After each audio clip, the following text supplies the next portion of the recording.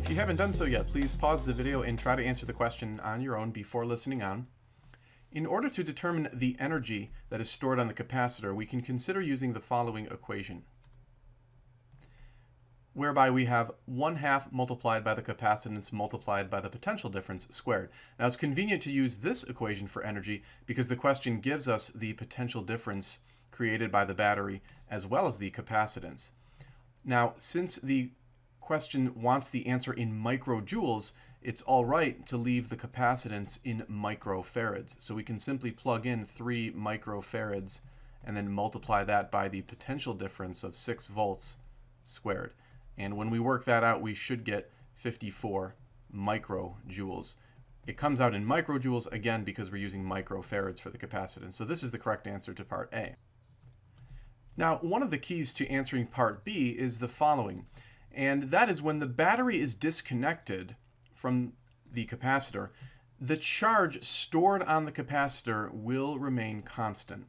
So that means that whatever charge Q was present originally on the capacitor will remain on the capacitor even when the battery is disconnected. Now we know that charge is equal to capacitance multiplied by the potential difference. Remember that the capacitance was 3 microfarads, and then the potential difference was the 6 volts.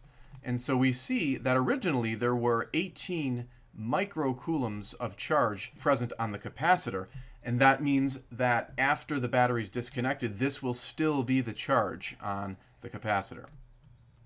Now, another important aspect of part B is that the distance between the plates is doubling, and we will see that that's going to change the capacitance, because capacitance depends on the area of the plates as well as the distance d between the plates.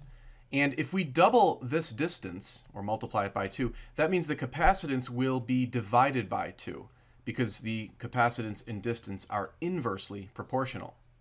So we would take the 3 microfarads and we would have to divide it by 2 to get 1.5 microfarads as the new capacitance. Again, that's because we're doubling the distance between the plates.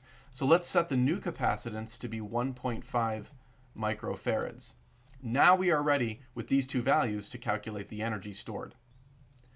And because of the two values that we have, it's going to be better to use this equation for the energy stored.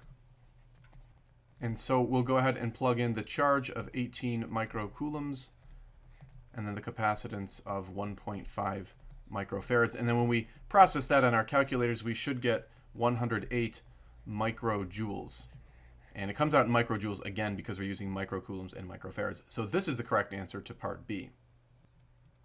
Now on to part C, which tells us that the battery is subsequently reattached to the capacitor, but the plate separation remains the same as in part B. Now because the plate separation remains the same, that means the capacitance is going to remain the same as it was in part B. So the capacitance now is still 1.5 microfarads, but because we are reconnecting the battery to the capacitor, the potential difference comes back to being 6 volts, just like it was originally. So basically, anytime the battery is connected to the capacitor, then the volts of the battery becomes the potential difference across the capacitor. So we can go back and calculate the energy one more time using 1/2 times capacitance times the potential difference squared. And when we plug in and process, we get 27 microjoules. So this is the correct answer to part C.